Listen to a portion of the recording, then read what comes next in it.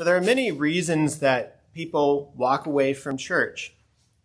Maybe some of you have had periods in your life where you have walked away from church and then come back. Maybe you're still in the process of walking away, or maybe you're contemplating walking away from church. And I think that one of the main reasons I hear why people walk away from church is because of sin and hypocrisy among Christian leaders, where Christian leaders don't line up to the biblical standard. You can think of, if you follow Christian news, that the pastors who have flamed out of ministry for immorality in the last few years. There's been a lot of prominent pastors. You can think of Mark Driscoll, James MacDonald, Ravi Zacharias, where much of what they were teaching was solid, but then when you looked what was going on behind the scenes, that there were patterns of sexual immorality or bullying or ungodly behavior in different ways. And so for people in those churches, in those ministries, that can be extremely traumatic. It can be spiritually damaging. It can call into question people's faith in the church, in organized religion, in clergy, and sometimes even their faith in Christ, that it can rock people's confidence in profound ways. And that's why the topic of our passage today, as we continue through the book of 1 Timothy and 1 Timothy 3, is so important, because this chapter in 1 Timothy chapter 3 is about the moral qualifications of leaders within the church, of elders, of deacons. And this is crucial because it's actually how Jesus tells us to recognize the difference between a false teacher and a true teacher. In Matthew 7, verses 15 and 16, Jesus says, "Beware of false prophets who will come to you in sheep's clothing, but inwardly are ravenous wolves. You will recognize them by their fruits." In other words, you will recognize the true teacher by the fruit of their lives. And you say, well, what is the fruit that you are to look for? Well, you could look at the fruit of the Spirit that we see from the Apostle Paul, but especially when we consider leaders, it's what we will see in this passage. This is the fruit, the picture of what godly leadership in the church should look like. This is what we are longing for, aspiring to, what we want to see in the church. And if only what we see in this passage were true of pastors across the board, of churches, of leadership, there would be so much grief, so much sadness, so much pain that would have been spared for the church, but that sadly has been the case because of what Jesus said of the ravenous wolves that come into the church. And so again, grab your Bible and turn to the book of 1 Timothy and then look at verse 1. This saying is trustworthy. If anyone aspires to the office of overseer, he desires a noble task.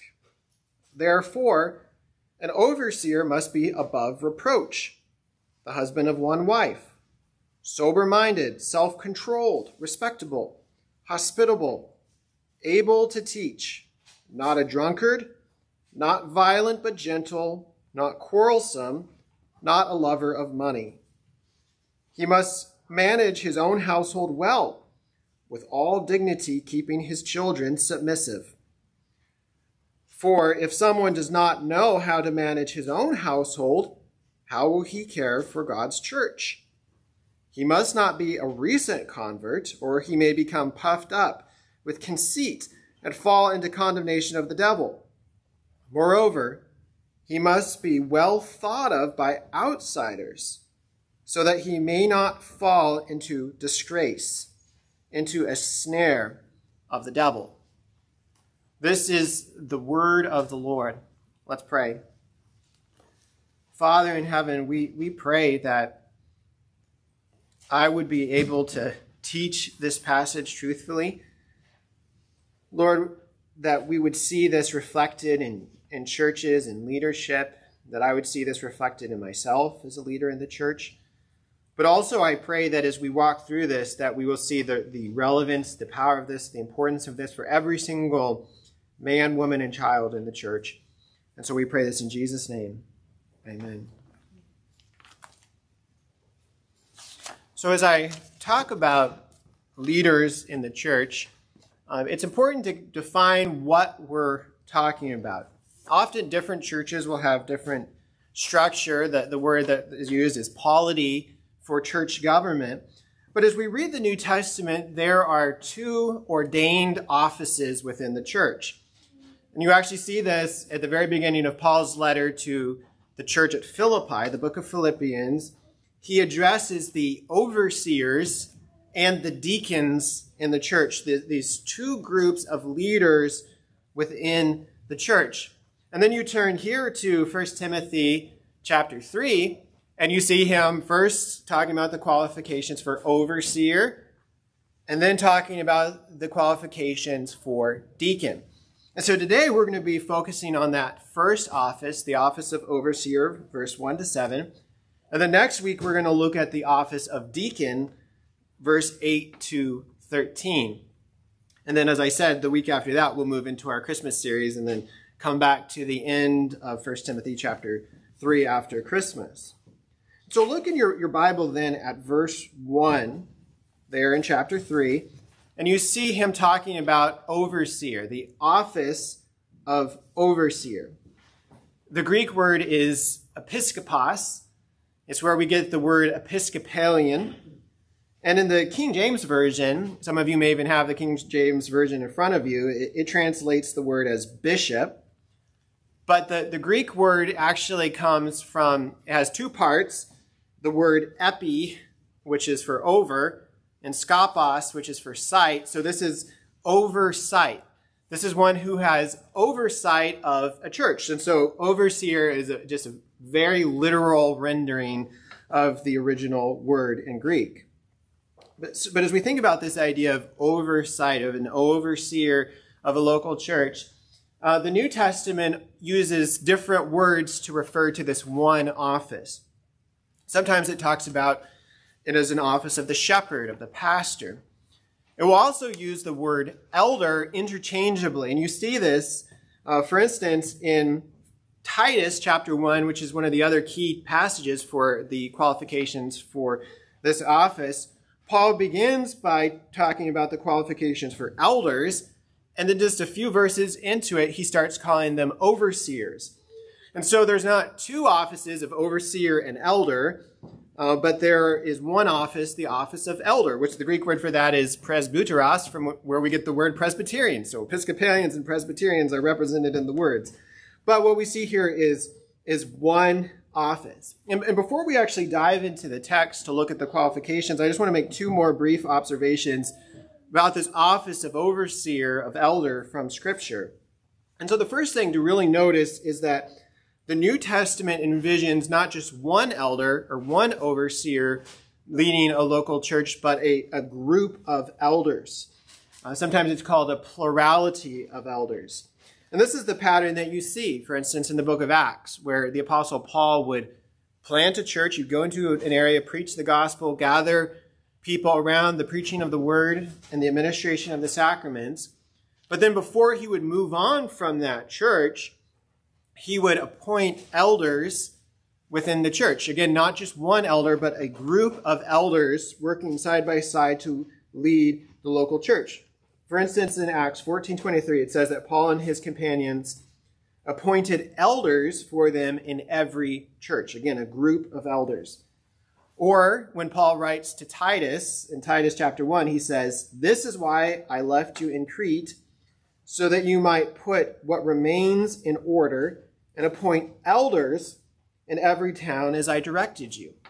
Now remember that Timothy is an elder in the church of Ephesus, and in Acts chapter 20, Paul actually addresses the elders in Ephesus before he leaves the city. And so again, there wasn't just one, but this plurality, this group of elders. And so we said that there is a group of elders. That's the first observation from the New Testament. The second observation is that the New Testament envisions really two classes of elder within the church. And we'll get to this in chapter 5 of 1 Timothy, but it says that let the elders who rule well be considered worthy of double honor, especially those who labor in preaching and in teaching. And so in other words, what Paul's saying is that among elders, that there's a ruling function, an exercising authority function of elders within the church. But he says that of those elders, certain elders labor in preaching and teaching especially. And then he goes on to say how it's okay for them to get paid for their work as vocational pastors. In our own denomination, in the Presbyterian Church, we have one office of elder. And that's one thing I really actually love about Presbyterian church government is there's no hierarchy. Once you're ordained as an elder, no one has a higher rank or a lower rank. No one gets more of a vote. Whether you're a prominent, famous pastor of a church or you are a lay elder in a small church somewhere, that you have the same ecclesiastical authority. You have the same vote because there was this one office.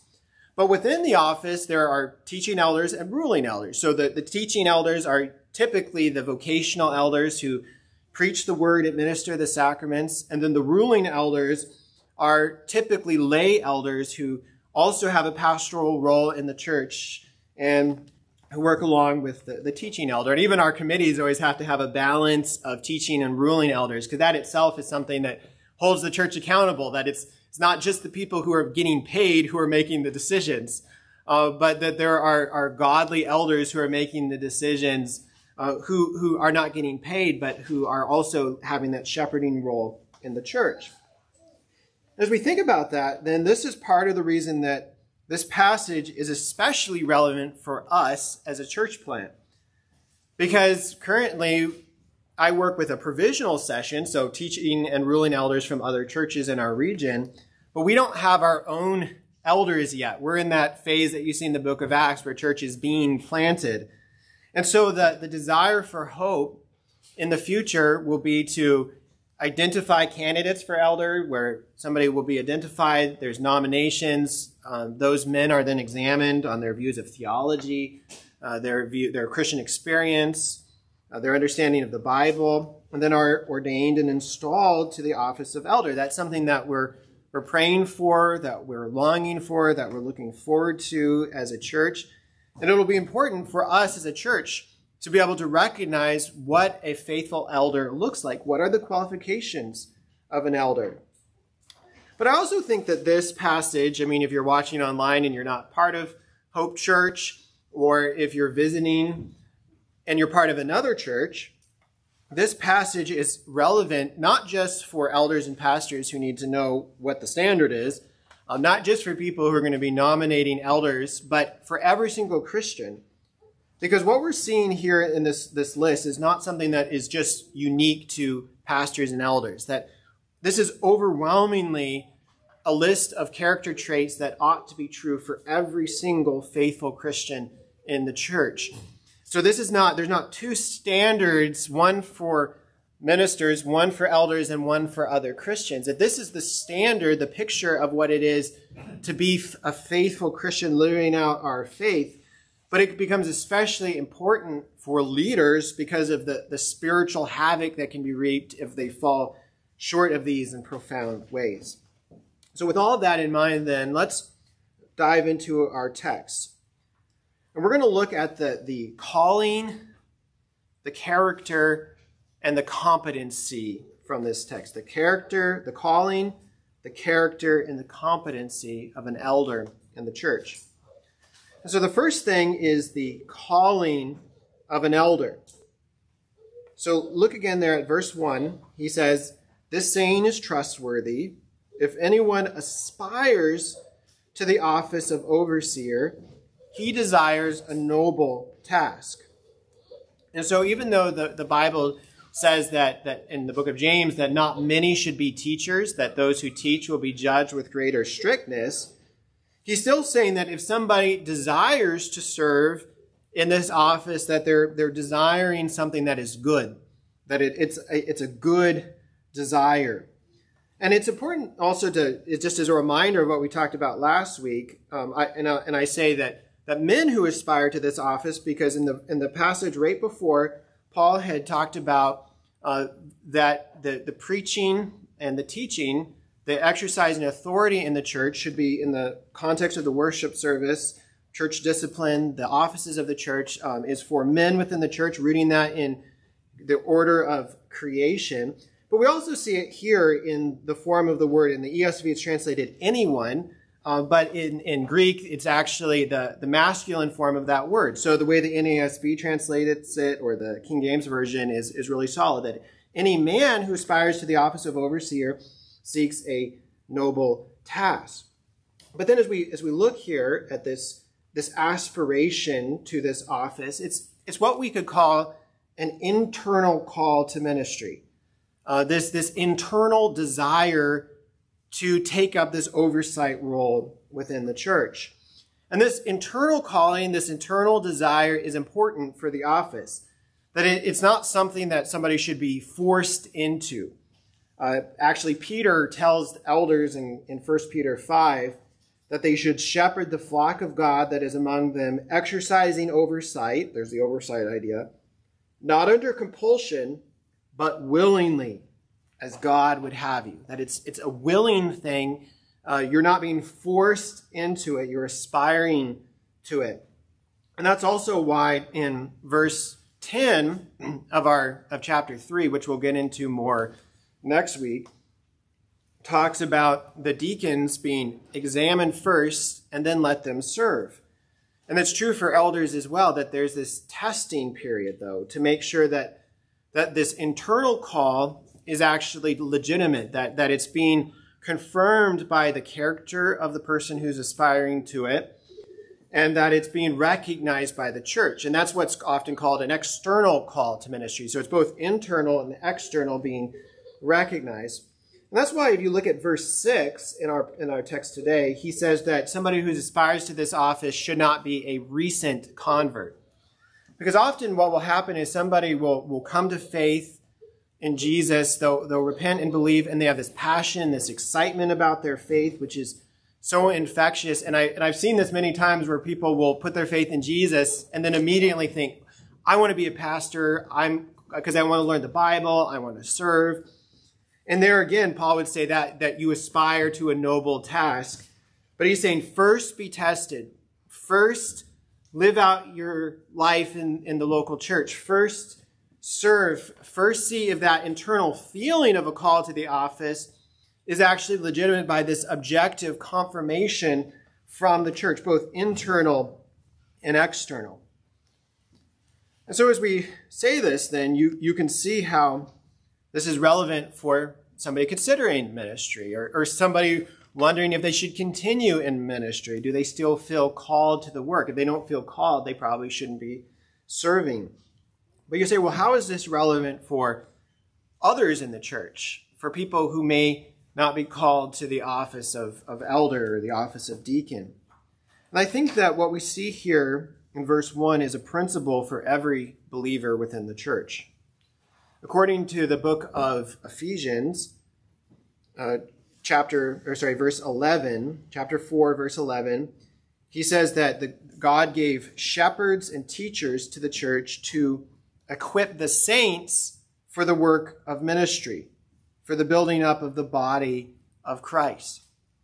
And so he's saying then that ministry, the call to ministry, is not something that is unique to men or women or to just only certain people, but he's saying that is actually ministry is the calling of every single believer within the church.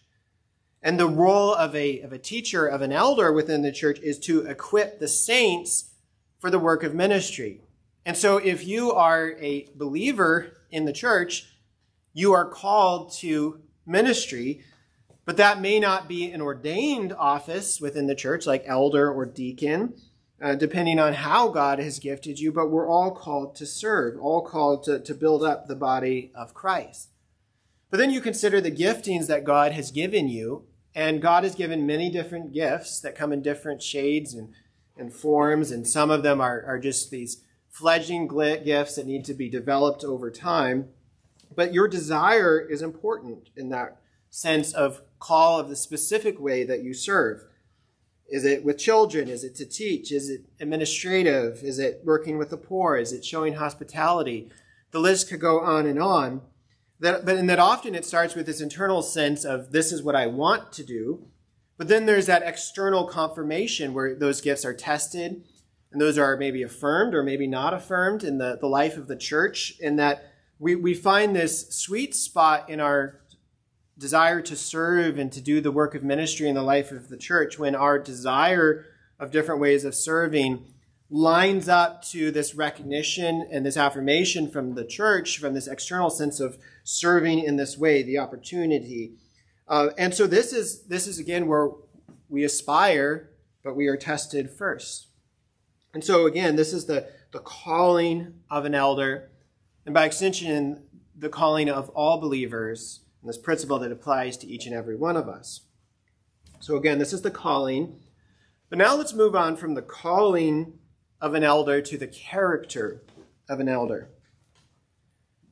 As I think about character, I remember a class my first year in seminary where the professor was asking the students training to be teaching elders within the church to reflect on pastors who were influential in their own lives.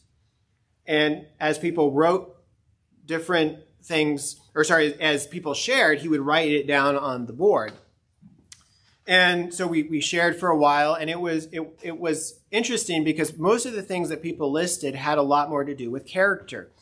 People said, well, this person really loved me, or this person took time for me, or this person noticed me when no one else did, or when I hung out with this person, I saw behind the scenes of what a godly home looks like, or what it looks like to pray. And so after everything was on the board, the professor pointed out, just look here as you're thinking about vocational ministry, that the big thing that you're listing has to do with character, not competency. Because what people weren't saying is, well, my pastor was this amazing visionary leader, or my pastor was so smart, or my pastor was so organized, or my pastor preached the best sermons that I've ever heard. He's the best preacher in the world. That quite often when people would admit, yeah, this pastor who was really influential in my life, he wasn't Tim Keller, he wasn't John Piper, he wasn't Alistair Begg, he wasn't the greatest, best preacher who ever walked the face of the earth. But yet he was faithful, he loved me, he cared for me, he shared the gospel with me, he encouraged me. And that is the very heart of the role of ministry. That's what an elder is for. And that's why Paul here overwhelmingly focuses on character. So let's walk through very briefly some of these character traits that Paul lists. So the first one you'll see there is to be above reproach. The second, he says, is to be the husband of one wife. And in Greek, that literally is a woman man. And so that means that it's somebody who isn't sleeping around, somebody who isn't addicted to pornography, somebody in their context who's not a polygamist, that has one wife, the husband of one wife. It's not saying that somebody couldn't, say, had a spouse die and be remarried. It's not saying necessarily that somebody who had a biblical divorce couldn't be in the office of elder. But it's saying that there has to be this pattern of faithfulness within marriage. And we know this. I mean, that's the reason that when people even run for president, often marital infidelity is brought up, because people understand, even in the secular world, that if you're not faithful to your spouse, if you're not faithful to your wife, are you going to be faithful to others? Are you going to really keep your promises if you couldn't even keep it in that crucial relationship of marriage? And just as a side note as well here with this being husband of one wife, he's not saying that you have to be married to be an elder, but it's saying that you can be married. And so this is really contrary to what you see in the Roman Catholic Church, where priests are not allowed to get married if they are going to serve. That here, somebody can be a pastor leading in the church and be married. But then third, moving on, look at your Bible, it says that an elder should be sober-minded. The Greek word literally means very moderate in the drinking of alcoholic beverages. And fourth, an elder should be self-controlled. And that's the idea of self-controlled in drink and food, self-controlled in the way that you organize your life, that this could be the ability to make promises to yourself and then keep those promises. But then fifth, an elder should be respectable. You'll remember that this is the same word that was used of women back in chapter 2, verse 9, to be respectable. And it's defined as having characteristics or qualities that evoke admiration or delight. Then six, an elder should be hospitable. I think it's fascinating that he puts hospitality right here in the qualifications of elders. I know that in the ordination process for teaching elders that this is often overlooked. We focus on many other things, but do we focus on this? The word for hospitality actually has two parts. The word philo for love and the word xenos for stranger.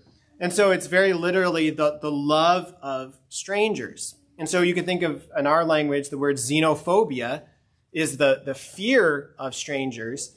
And so this is philoxenia. This is the love of strangers, which is such a beautiful picture of what hospitality is, that it's inviting people into our lives. It's being welcoming. It's opening our homes to people who are different, people who are in need. It's not trying to just kind of maintain our own space apart from others.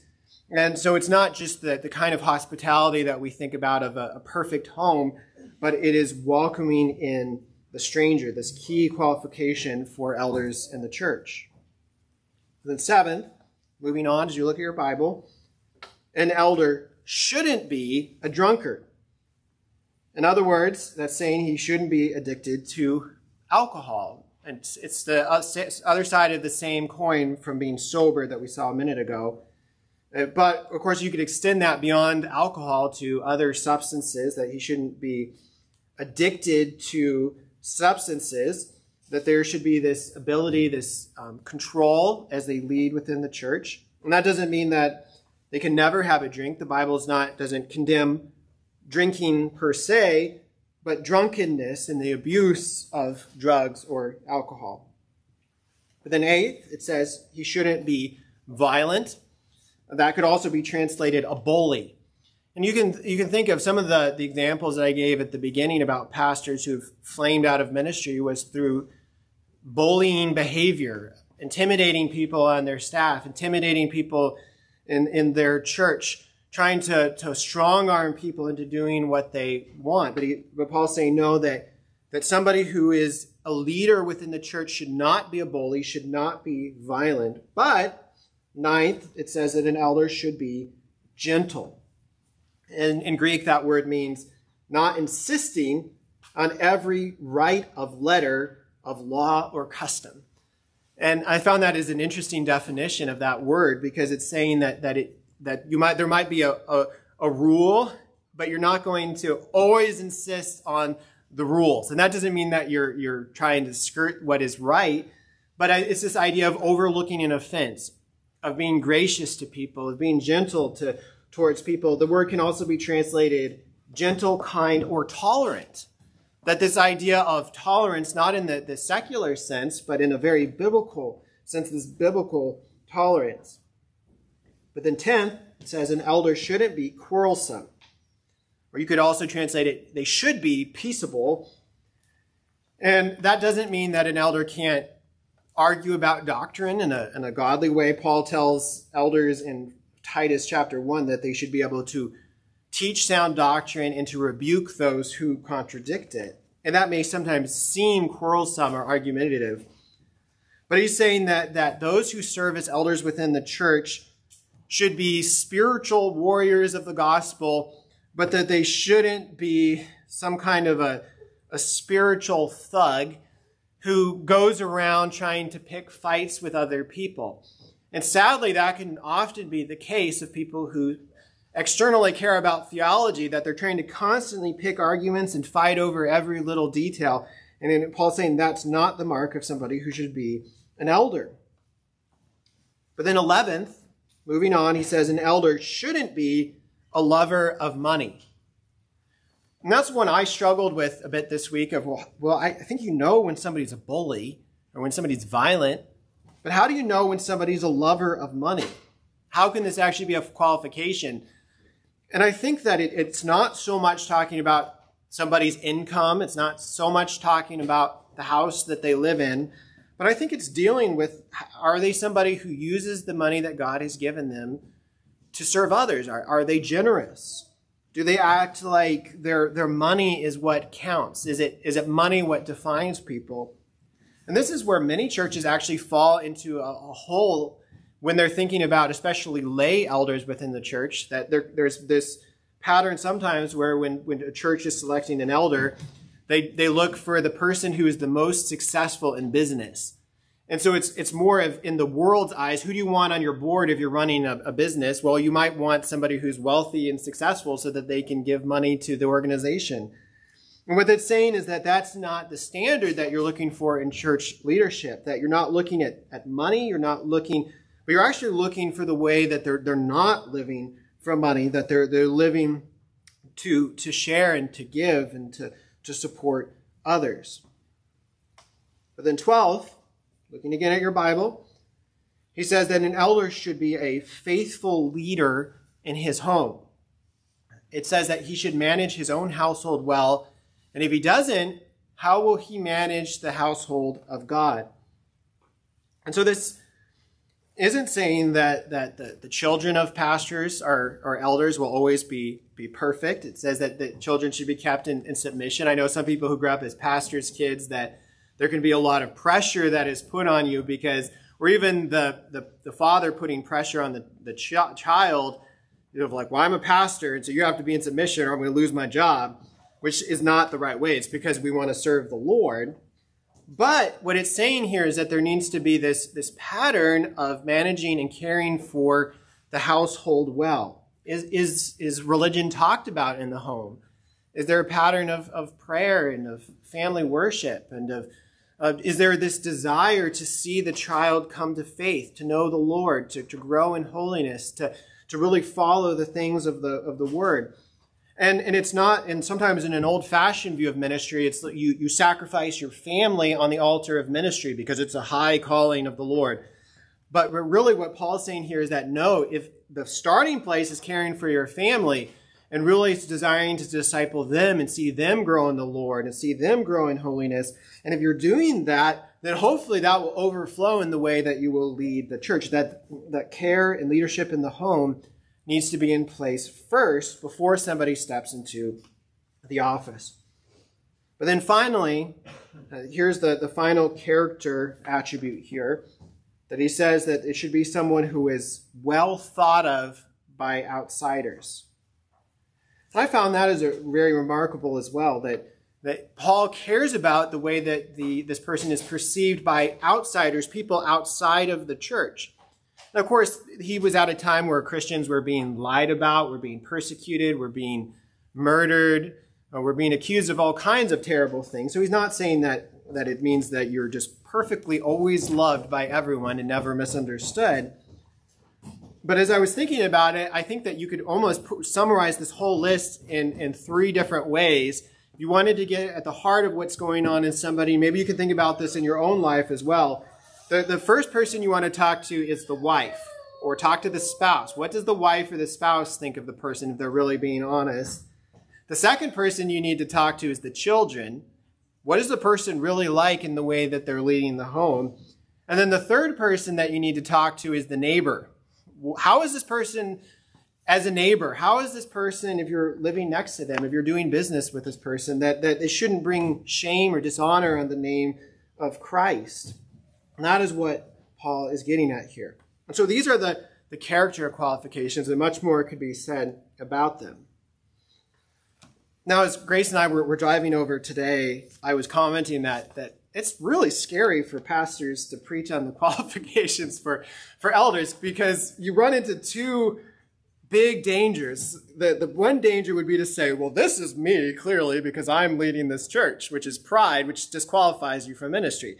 And then the other reaction would be to say, because I think we all can look at this to some degree and see the ways that we fall short, that there is no perfect elder, no perfect pastor, that I fall short in all of these ways, and hopefully not in persistent ways or huge ways, but we all see our failures, our limitations.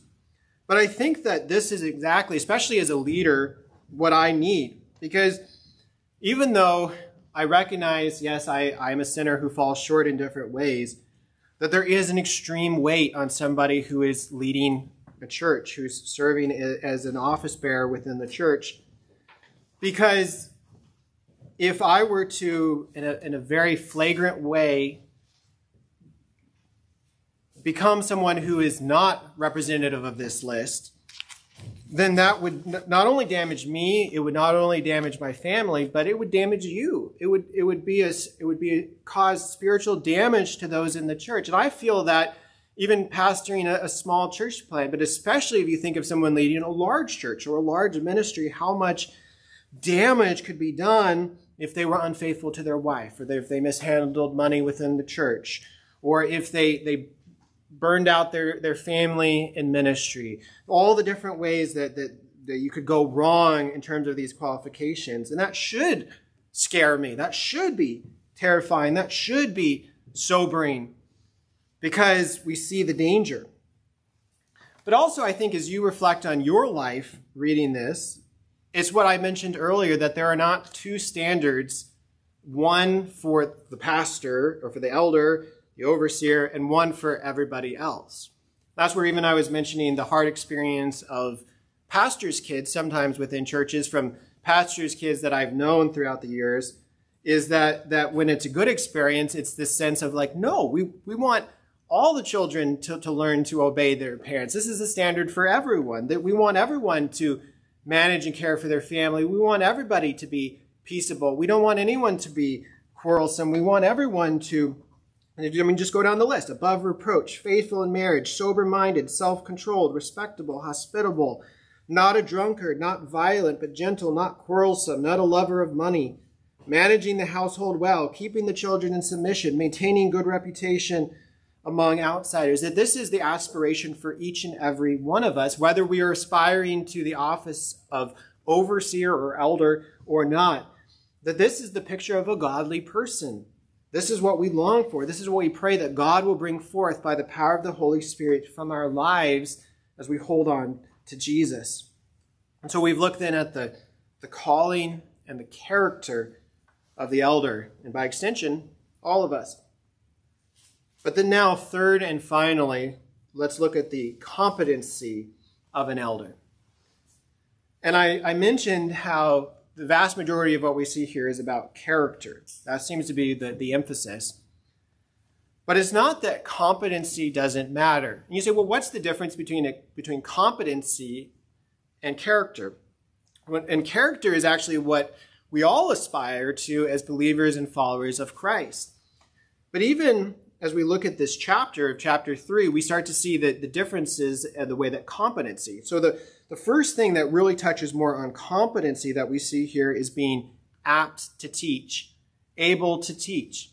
And even in chapter 3, it says that the overseer should be able to teach. But then we'll go through the qualifications of deacons next week, and we'll see that that's not listed, that a teaching gift is not as much of an issue for somebody who's serving as a deacon as it is for somebody who's serving as an elder, that there can be different gifts, that not everybody necessarily is called to aspire to the role of a teacher. So this is touching on this idea of competency.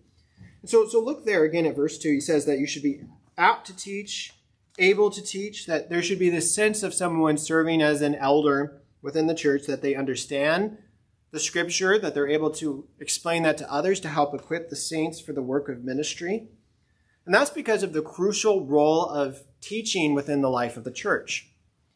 In chapter 4 of this letter, Paul's going to encourage Timothy, and he says, this is what I want you to do until I come back. First and foremost, dedicate yourself to preaching and teaching, to the reading of the Word of God. That is the very heart. And so even as you think about a church that you would look for teaching is huge. And competency but teaching matters. And so you're not just looking for somebody who is cool. I don't have to worry about that too much. But you're looking for somebody who is able to teach the Word of God. That is important as you're even discerning the kind of church that you're looking for. Are you going to grow in the Word in that church? But then I was trying to figure out this week whether there was one area of competency or two. I think I settled on 1.5 areas of competency that he highlights here. So the one is teaching, and then the half is what we could call maybe managerial competency, the ability to manage, to organize. And I think that is touched on in that idea of managing your household well.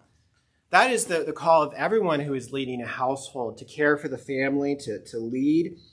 And so that is largely character, 90% about character, because it's something that everybody's called to grow in if they're leading a household.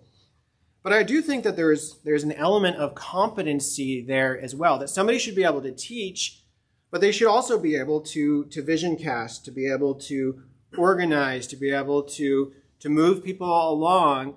And that leadership ability, that managerial ability that can be demonstrated in the home is also important for pastoral ministry, for somebody who's going to serve as an elder within the church, which is why he says that if they're not able to do it there, will they be able to do it others? And so those are the two areas of competency that we're looking at here. But I think for every believer that we're all called to competency in different areas. Not the same ways, because we all have unique giftings, but we're called to grow all of us in holiness and being more like Christ, but then to look, where's God gifted me and how can I grow and develop that? Then as we wrap up today, I just want you to notice one last thing here. So we've talked about the character, about the calling, the character, and the competency. But notice the last thing here is how Paul mentions the devil twice in this passage. He says that if you get a recent convert into ministry too soon, that it could lead to conceit. There's the pride part. And the conceit and fall into the condemnation of the devil. But then he also says that if they're not well thought of by outsiders, that they'll fall into disgrace, into a snare of the devil. And this is crucial for all of us to remember when we think about leadership within the church. That there is this profound dimension of spiritual conflict and spiritual warfare that goes on. That if you are a Christian, if you have repented and trusted in Christ, then you have a target on your back, spiritually speaking. That there are evil forces of darkness, spiritual forces, that would love to see your marriage crumble, that would love to see you walk away from the church, that would love to see you addicted, that would love to see you falling into sexual immorality, that there are forces of evil. That's why Paul says we don't wage war against flesh and blood, but against principalities. But if there is a target spiritually on the back of every believer, which there is especially a target on the back of every leader within the church. Because it has to do with what I was talking about in the introduction, that think of the spiritual havoc that someone like Ravi Zacharias abusing women in his ministry, that wreaks spiritual havoc. And so you think of the time spent for the forces of evil and trying to bring down the church, that if you're going to prioritize resources, okay, you bring down Ravi Zacharias, you damage a lot more people than somebody who's not in a leadership role. And so this is why it's so important to pray for your pastors, to pray for me as your pastor, as your elder in this church, and pray for elders in other churches as we elect elders. Pray that God will protect leaders from the snare of the devil, from falling into the reproach of the devil. Pray this list of qualifications. If you ever want to know how to pray for me or to pray for other pastors in your life, just open to 1 Timothy chapter 3 and pray down this list and pray that all of the leaders in the church can embody these things, because that will protect the church in a very profound way from the reviling of the evil one, from the snare of the devil. But then ultimately our goal that is to pray for our leaders, but also to remember that our leaders will fall in different ways. You can think of the way Peter failed as a leader, Paul failed as a leader, that there is no perfect pastor. And that's why if we are looking for the pastor or the elder to be Christ, we're going to be disappointed. And that's what will cause the devastation of potentially walking away from the church. But if we remember that pastors are just under shepherds, that Christ is the only true shepherd, that Christ is the ultimate overseer, he is the one who oversees your soul. Christ is the only one who perfectly lived out all of these qualifications. Christ is the only one who will never leave you or forsake you. Christ is the only one that we can have as our firm foundation. And so don't put your ultimate trust in any leader, no matter how godly they may seem, because there's a good chance that they will not be as godly as they ought to be. And that our ultimate trust is in Jesus, because he's the one who died. No minister, no elder died for the church. He is the one who builds the church. He is the one who loves the church. He is the one who will sustain the church to the end, despite all of the wolves in sheep's clothing, despite all of the attacks of Satan, that the gates of hell will not prevail against it, because Christ ultimately is the one building his church. And that's what we see here in this meal, symbolized and sealed, that Jesus is the one who is the foundation. He is our ultimate leader, even as he has under shepherds within the church. Because his body was broken, his blood was shed for the forgiveness of sins. He laid down his life for us.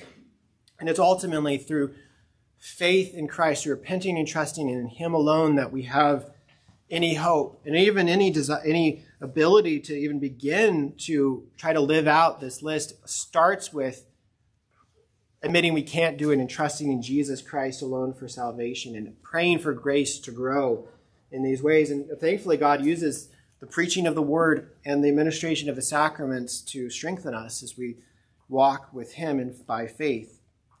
Now, if you're here and you've never repented and trusted in Christ for salvation, we're glad you're here, but we'd encourage you to wait, to not come forward to take this meal, that would do spiritual damage for you, according to the Bible.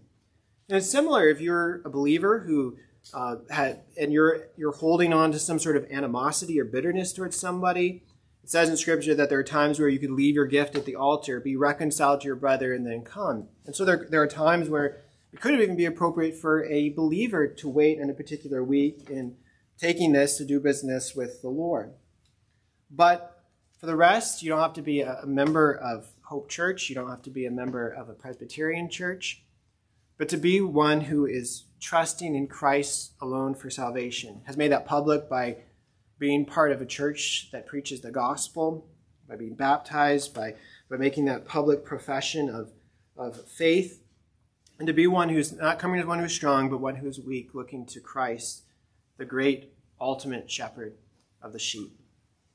And really we come then as one who can profess our faith together using the words of the Nicene Creed. So turn to page 7 in your order of worship.